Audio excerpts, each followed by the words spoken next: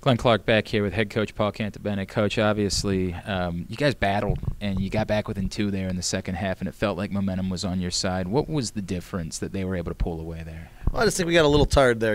At the end, we had some other opportunities that we missed, I thought, and having all the injuries, not having Jamal Levy, and we're not going to have him probably for a little while, and Cam getting hurt, and Josh and Shane all being banged up, it kind of wear down us a little bit. And Eddie playing close for the first time, I think he got kind of confused a little bit a few times and kind of gave them some easy ones we had. But we got to compete. We got to take away the top side better. We got to clear the ball better. We had some new people that we were trying that didn't work out as well. But I think we're not a bad team. I think we'll be much better as we go here. This is a tough go against a really good team, and I think we'll be all right. We got Catholic here. We got to play a good game against them, and then we get another great chance against Gettysburg. We had a great win. So, you just got to stay with the process. We're getting there. We have a tough schedule. We played much better at times, but we only played like 20, 35 minutes. I think we got to play the full. If we get to the full 60 minutes, we could be a dangerous team.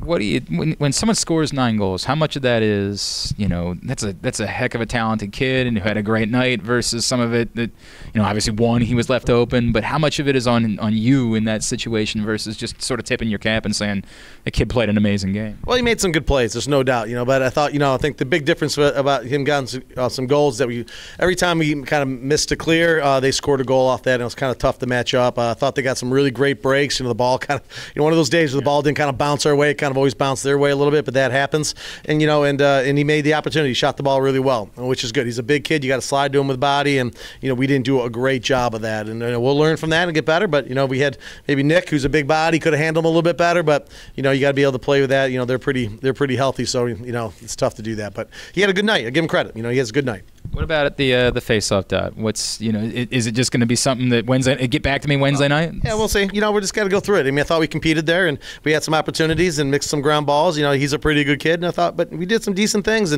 But we got to pick up the ground ball when we have a chance. I thought we really missed that, and we threw some away that I thought we had. But we'll get better there. We got some guys, and we're working at it. We got some young kids, and we're working with them. They're going to get better. And Connor showed some real progress today, and I think Justin's going to be really good at times. He's got to give these guys time to develop.